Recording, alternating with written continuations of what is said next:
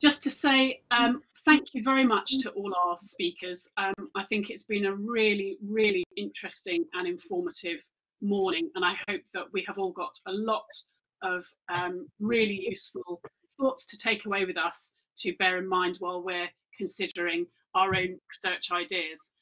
And just to say, in terms of next steps, what the RDS would really like is for you to bring your ideas to us and let us help you and support you to formulate those and potentially to apply to research for social care and possibly to other programmes as well. So just to remind you, a really, really quick reminder as to why you might want to use the RDS. And the idea is that it's very much tailored support for your proposal. It's free. We can support a number of different NIHR programmes. And obviously today we've been thinking particularly about research for social care. We can provide a variety of methodological expertise and public involvement. And although it matters a lot less at the moment, we do have physical sites in Southampton, Oxford and Portsmouth.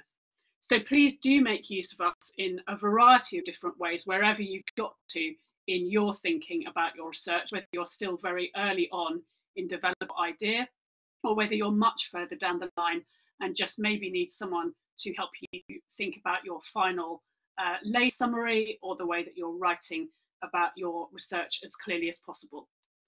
So in order to come and see us, please do visit the website that we have, where you'll be able to request support for your projects or contact us more generally.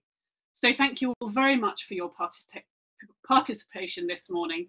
Thanks again to the speakers, and we hope it's been a really useful session for you.